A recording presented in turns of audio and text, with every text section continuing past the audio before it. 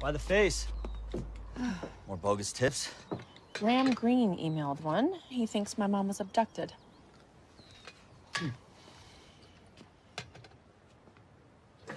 He made me an omelet. I didn't know you were house trained. Mm-hmm.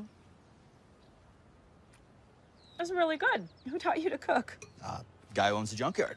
One-eyed old man Sanders? Uh-huh. Please, explain. Well, when the summer I started working for him, I had a real peach of a foster dad. He took a hands-on approach to educating me on respect. Sanders had a couch, so when I needed a place to crash, I shared it with his dog. It was a comfy couch, and I always got breakfast. What was the most words I have ever heard you say? I'm sorry, I thought you ordered the angst omelet. Let me take that right back to the kitchen. You take my food, and I will fork you. Oh, I can't unhear that. Seriously, are you guys living together? No, he's just,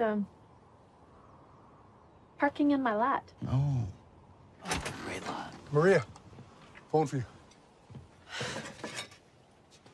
Wow. I've been here a couple weeks now.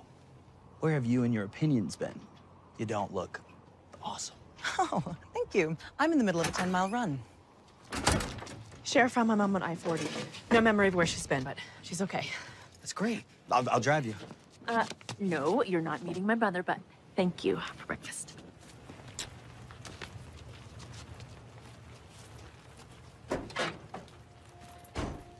I used to wake up in the desert with no memory of where I'd been.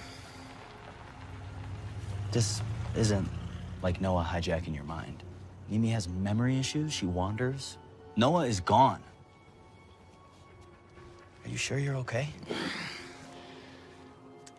I'm late for jujitsu.